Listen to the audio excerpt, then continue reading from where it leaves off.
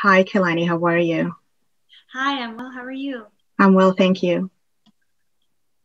Welcome. Why don't we start with a little bit of an introduction for those who are not familiar with your array of work and where you're from?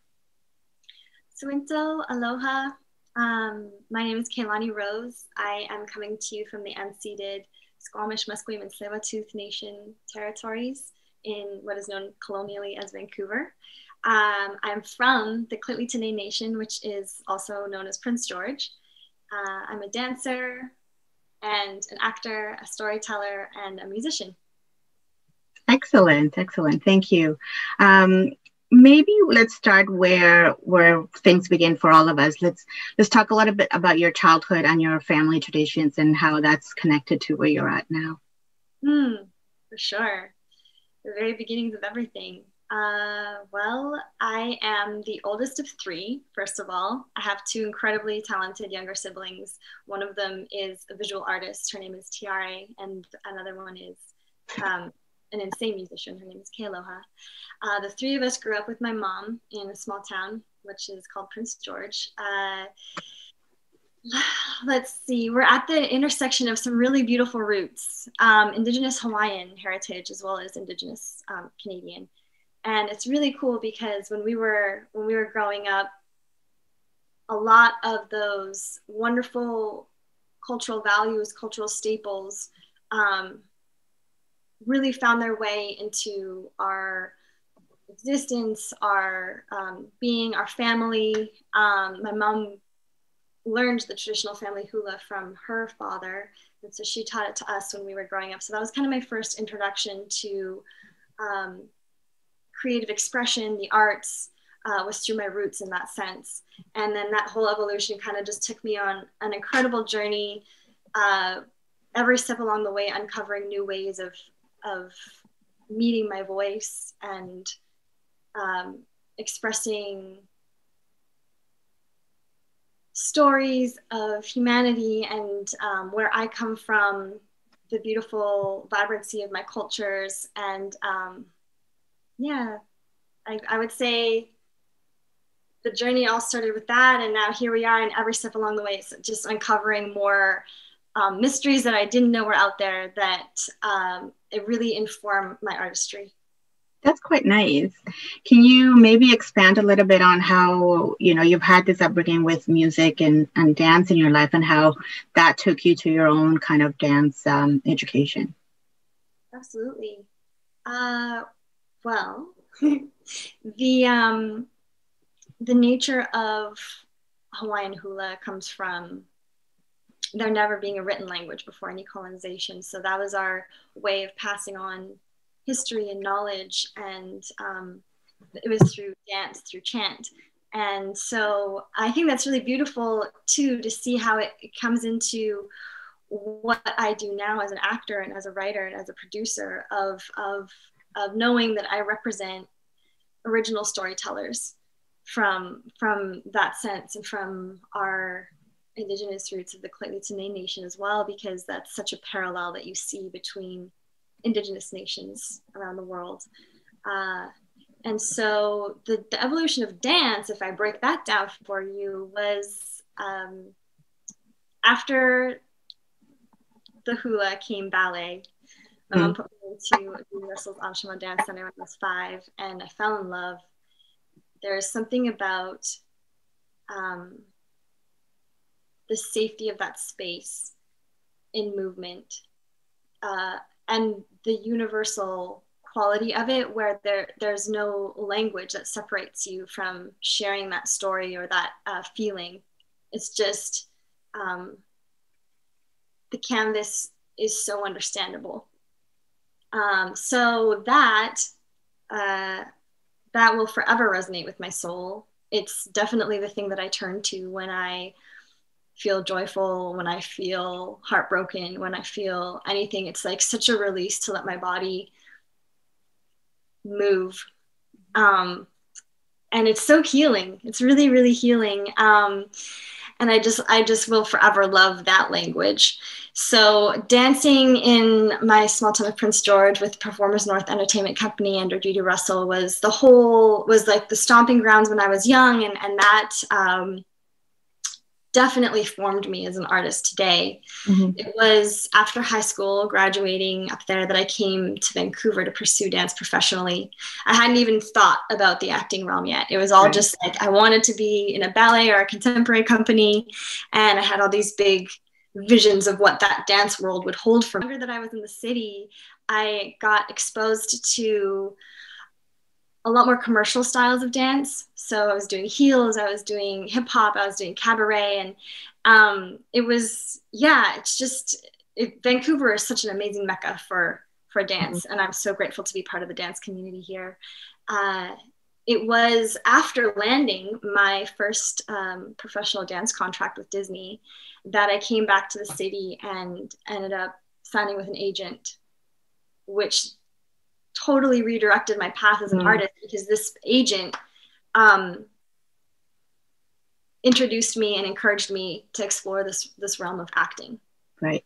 Mm-hmm. So it wasn't until that little push and that nudge to like try this new path that I opened my perception of reality to what it could be here for me. And so it was a deal that we made. I'll sign you on the roster if you go take acting class. So I was like, okay, deal. Why not? Why not? Definitely, what do they call it? Shoot. I mean, why not? Yeah, well, definitely a phrase of life for me. Mm-hmm. So, well, it sounds kind of fun, if I may interject here, because it's you've gone from this dance background, including your heritage, and also, being classically trained. Ballet is very, in a way, kind of structured, right? In how you're training. And now you're doing this acting classes. So when you mentioned the Disney part, I'm assuming that's sort of live performance, right? Yeah. So how do you differentiate, or how can you maybe describe the difference of being like live performing versus now preparing for acting roles in maybe like a closed set or something like that? Absolutely. And a really immense difference. I couldn't decide which one is my favorite, honestly, because they both offer you such gifts.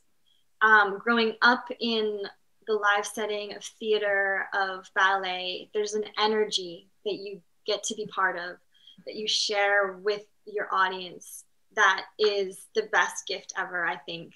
I look back on one of my favorite memories of my life to this day, and it is definitely dancing Clara in the Nutcracker with the full symphony orchestra, and just feeling what that feels like.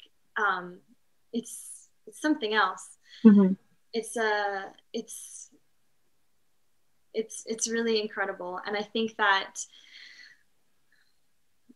when you transfer over into this realm of intimacy with film and television, when you're on set, with the technicalities of the cinematography and all of that, you get gifted with an entirely different set of wonderful things that really allow you to, I want to say, pay attention to detail in a way that otherwise you wouldn't have the opportunity to do. Mm-hmm. I love the intimacy of film and television, working on set. It's, in the end, ultimately, you reach a greater audience because you're going out to networks, or you have, these streaming platforms that your work is seen on. And that's really amazing too. But it's funny because in the moment, it does feel quite intimate, because you have your cast and your crew, right, and you don't have the audience right in front of you in that moment. So it's I guess a gift in its own sense, because it really does feel like, when you look at sharing with this art form in the live arena, you get to feed off the energy of sharing directly with your audience in that moment.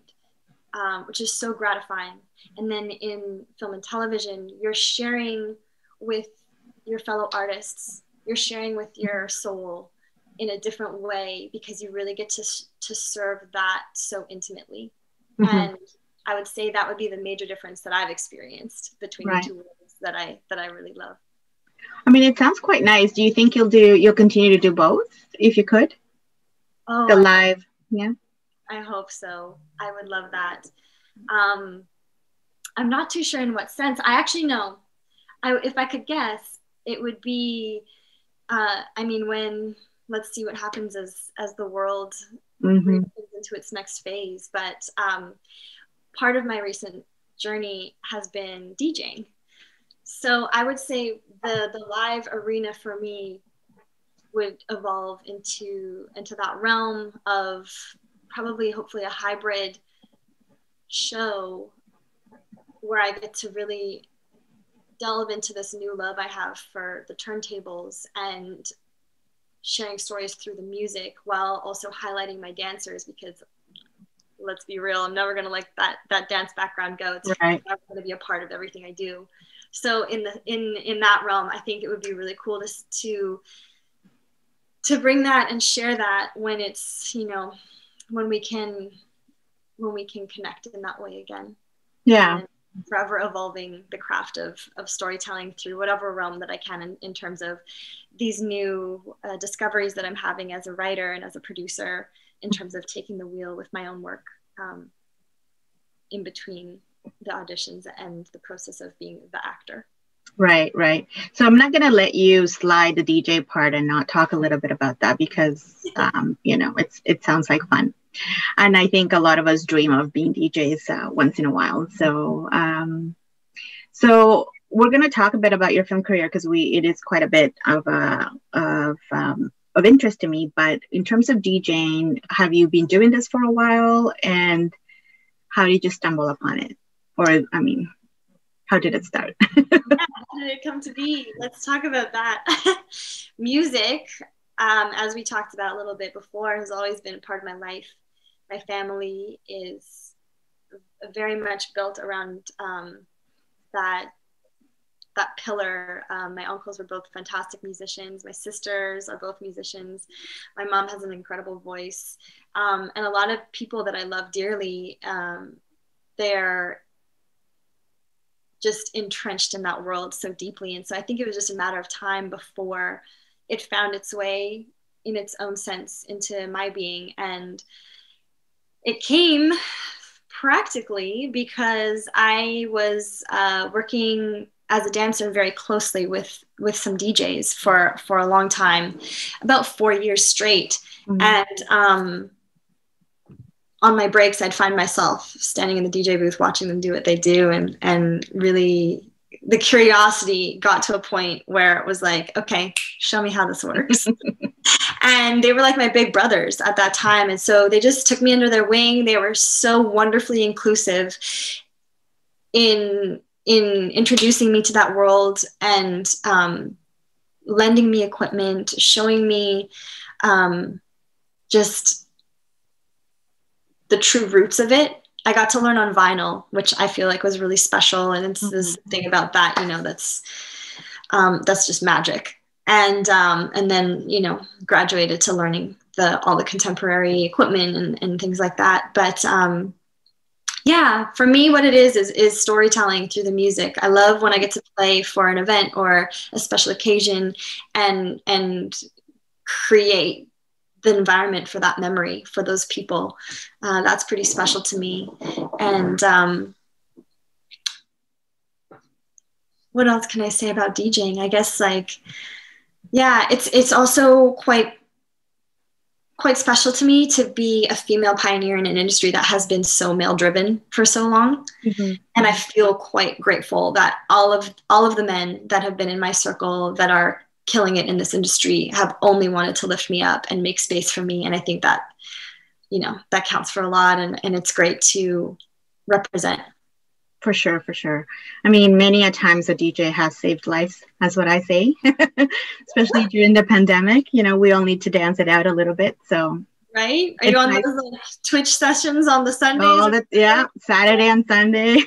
I'm Right? sure there's sessions every night of the week, but I also have to do other things. So the weekends is where we vibe, at least at this house. But no, I'm glad to hear that you're making waves there too.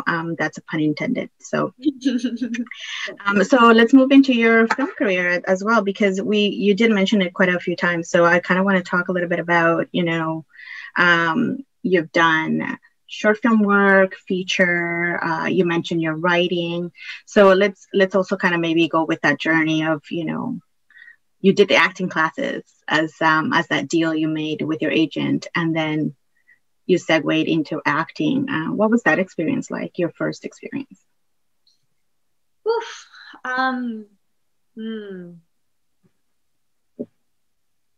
It was that kind of instant love. I think it was because I realized immediately how much it allows you to tap into your personal discovery, your personal journey. And that for me is so fascinating. Just like in every sense of the way, how much I can walk through my days and learn more about myself, learn more about how I tick, the reasons that draw me to connect with people, that draw me to connect with certain parts of myself. And it's such a deep dive and a focus into uncovering all of that it was a no-brainer. I was like, okay, cool. I found a new way into my voice. And coming from a history of turmoil where, there were parts of childhood where it wasn't safe to speak up and it wasn't safe to use my voice, that stepping into a safe space where I could explore that really made a world of difference in my growth and in my confidence as a woman, as an artist. And I every step along the way, I just really hope that I can honor my voice in a way where I'm doing good work for my community, for my family, for my people, for my ancestors, and showing up as much as I can with any gifts and any opportunities that come my way through that. And I think it's been really interesting during this pandemic, seeing what it brings up for me in that evolution. And it just seems to be that next step of awareness, of perception of reality through what I can be doing with storytelling, in terms of taking the wheel and writing my own projects and producing my own projects, and having more choice in the stories I want to share and in the characters that I want to represent and how I get to represent them. Right. So yeah, it's incredible. I feel like, you look at where the world has been recently, where it's at now in terms of just kind of like this awakening phase in terms of misrepresentation, underrepresentation, systemic racism, and how are we as communities showing up for that, making change for that. And we have so much responsibility and so much opportunity as artists, as actors, as filmmakers, to make strong choices to create content that says something about that does something about that. Right. And I would say that's definitely the fire for everything right now, and the passion comes from that place of, okay, finding my way into this voice and finding my way through doing everything that I can with that. Mm-hmm, mm-hmm. So that sounds quite nice and quite interesting, in the sense that I know that you've done an array of an array of different roles that you've done. So you've done things for TV with many fan favorites like Once Upon a Time. I know you did something for Lucifer. I'm just naming things that I like myself, obviously. But I also know I just recently saw your work in The Sinners. So congratulations. It just came out a couple of weeks ago, I think, or maybe last week. So Thank you. I want to talk to you a little bit about like specific roles that you've done. And now that you talk about having this choice of where you're going with the roles that you want to take on, you know, what's that like for you, that progression? Okay, cool. Yeah.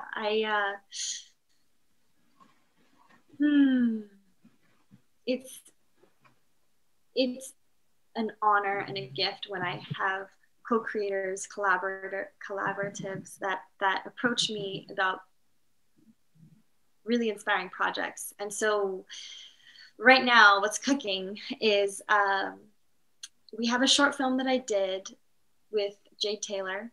She is the writer, director, and creator of Within the Silence.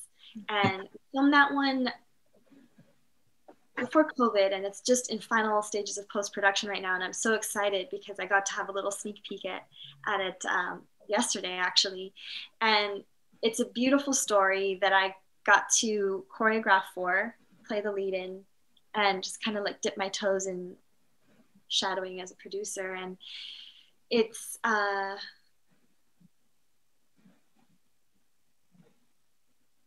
beautiful because what Jade Taylor has done with this is tell a story about surviving domestic abuse through the lens of a young hearing impaired girl. And so many aspects of this project really speak to the ways we can be showing up properly for our communities in this industry. And the first thing is that she cast someone who was actually deaf, and her name is Haley, and she's such a wonderful little human. I just had the best time working with her on set, and it was a very interesting journey for us as cast and crew to adapt and make space and be inclusive for that. We were doing some lessons and practicing our sign language, and we had to adjust certain cues. And I think there's a lot that we can do in our industry to properly represent and show up for the disabled community. You know, we got to look at that as we're looking at the spectrum of representing people of color, representing females, representing Black people and Indigenous people. And the disabled community definitely needs the same kind of love. So this project that's coming out, Within the Silence by Jade Taylor, is something that speaks close to my heart because it is also, you know, a survival story that I'm familiar with. And the character that I get to play is the pixie, who is like the fairy godmother, basically.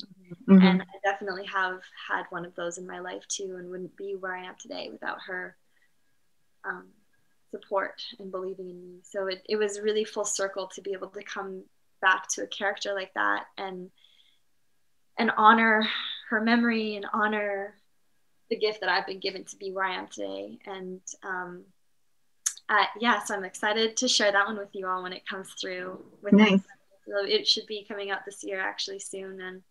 And we were so blessed to have the whole works with the team that came from the Magicians of Sci-Fi.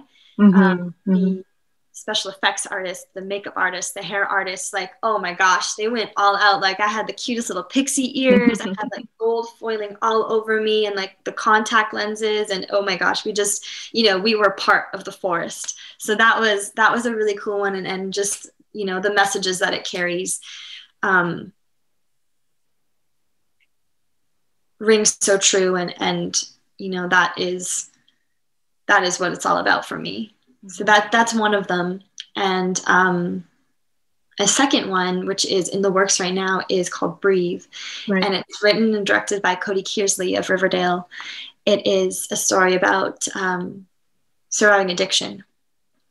And so we are partnering up with the youth from Luma Center to implement a youth mentorship program during the production of it. So pre-production, principal camera, and post-production will be inviting youth who are interested to come experience this realm of filmmaking and participate in the industry and really know that they have a place in creating these stories, in representing them on camera and behind camera, in the realms where we get to make the decisions and have a voice at the table. So that is very exciting for me. And I really hope that I can carry this mentorship program through to any of my other projects that come in the future, to just know that I'm doing what I can to make space in all aspects of storytelling for voices that need amplification, voices that are beautiful and that have so much to contribute. Yeah, that sounds really exciting. I've heard this idea of youth mentorship programs within the spectrum of independent filmmaking as well, with other filmmakers who maybe are working with non-professional actors, and they do workshopping and, you know, just engaging with the youth that are part of the project, whether, like you said, maybe they're part of the project, but it's also just sort of the passing of these skills, this teaching of knowledge, and in a way is very necessary. You know, the same way that, you know, our grandparents have shared stories with us is sort of like our way of sort of giving back to the next generation of up and coming artists. So that sounds like a really exciting program, and that's Breathe, right? That's the name of the film. Yes. Excellent.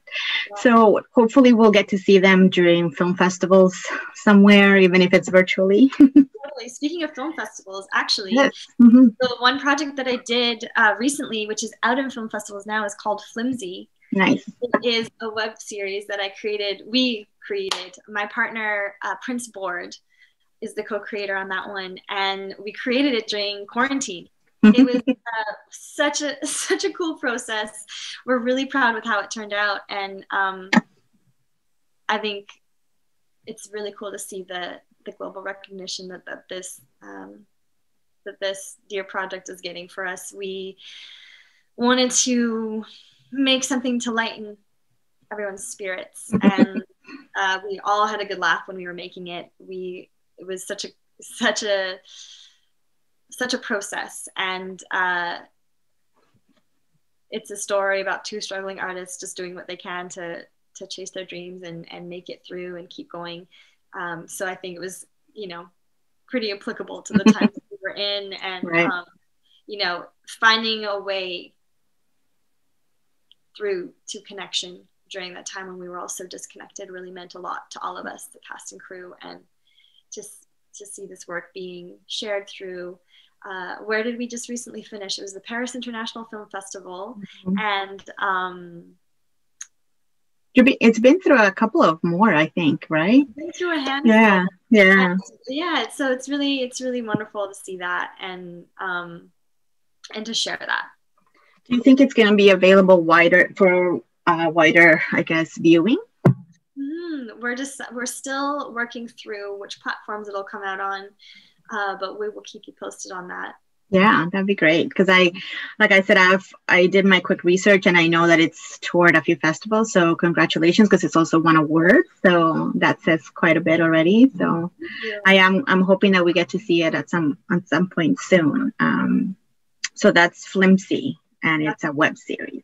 It's a web series, yeah. All right. So tell me a little bit more about your current writing process. And I know you don't have to give away a lot of the story, but I'm just curious about what that's like and how it's going. For sure. I'm writing right now with my co-writer, Erin Hazelhurst. She is a wonderful mentor of mine. She's the one who encouraged me to pick up the pen and start writing my first script.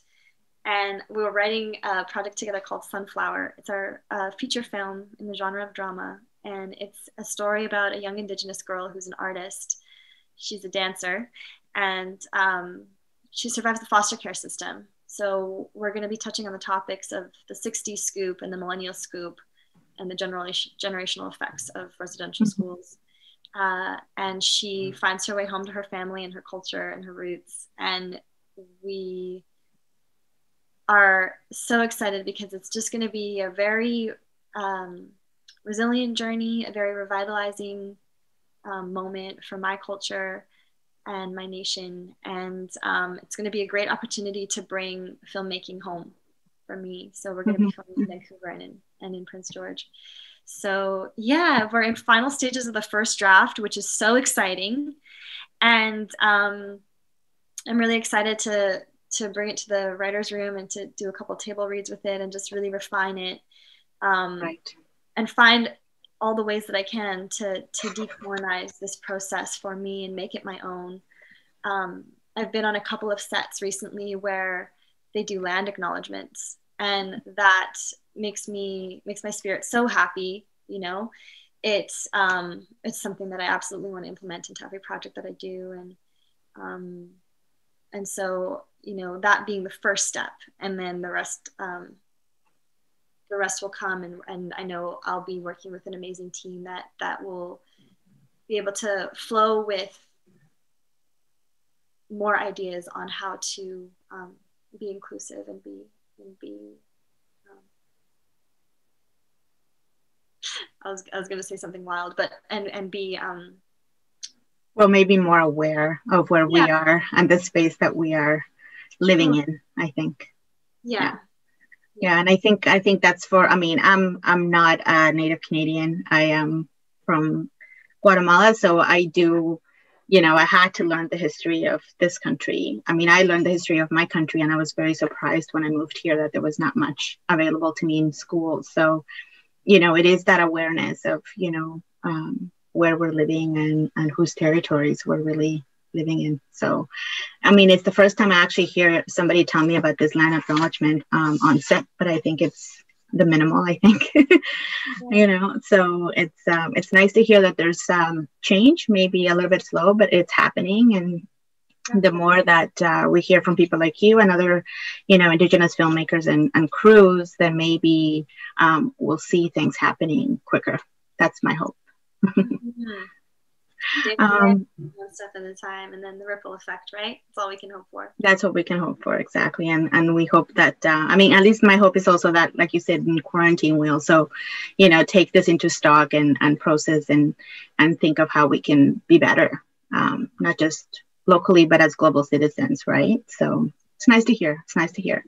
So I wanted to not end on that topic because I'm pretty sure there's a lot going on outside of this film world for you. So you're done a lot of these arts related, you know, career. What is something that you want to try next that you haven't tried yet? Ooh, good question. I mean, how serious are we getting? Are we talking professionally or? You know, it could be for fun. I would be a DJ right now if I could. I'll teach you. I'll send you some. Actually, let's do a quick little plug here for that. My family, the big brother, my big kuya, who taught me turntablism, is DJ Relic.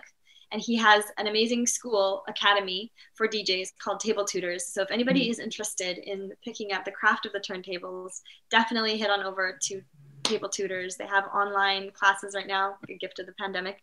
And it is at Table Tutors. So yeah, you guys can find that over there if you're interested in picking up some skills.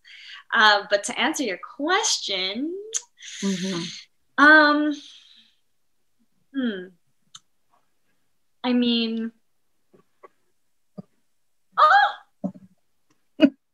there's a little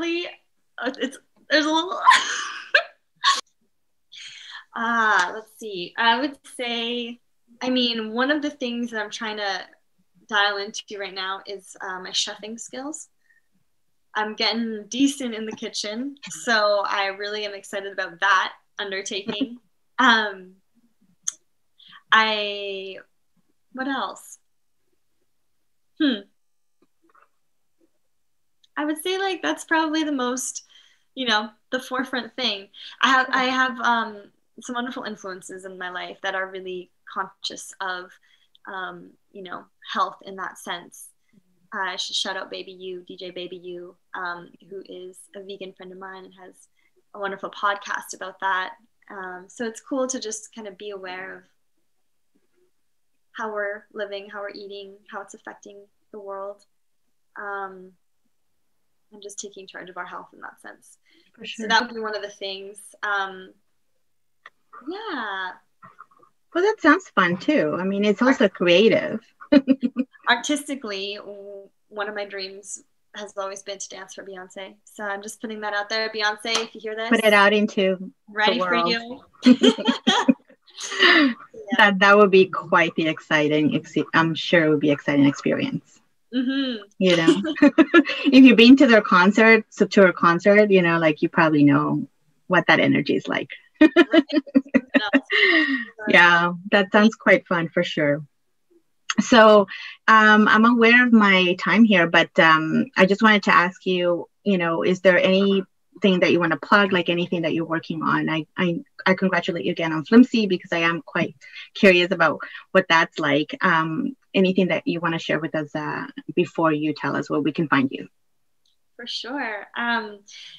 Everything I'll try to share and keep you updated on will be coming through my Instagram, which is Keilani Elizabeth Rose, KEILANI ELIZABETH Rose ROSE. Mm-hmm. And I have a new Twitch account for DJing, so I'll be streaming some live streams on there. DJ Keilani Rose, you can find it. Nice. Same with Mixcloud. I'll be putting some mixtapes up there for you guys. And yeah, Flimsy coming soon. Stay tuned on that one. Co-created by Prince Board. All the original soundtrack is done by him. He's a Grammy Award-winning producer, songwriter, singer, and it's fire. So I can't wait for you guys to experience that. Nice. And yeah, Sunflower is the working title of my feature film. We're not sure what's going to stick yet, but I'll definitely be sharing more about that once we get to the time of making it happen and bringing it to life, breathing life into it. And then lastly, but definitely not least, Breathe by Cody Kearsley, the short film that we'll be bringing to life really soon as well. And of course, Within the Silence by Jay Taylor, coming soon. Final stages. Can't wait for that to come out. Okay. Yeah, so stay tuned and it was, yeah. Perfect. I'll be sure to, yeah, definitely. It sounds like a lot more to come. So I'll be sure to put the links up so people know where to find you, especially for Instagram. Make sure they get that name right. Thank you so much. Thank you. It was great. Nice to meet you again. You too.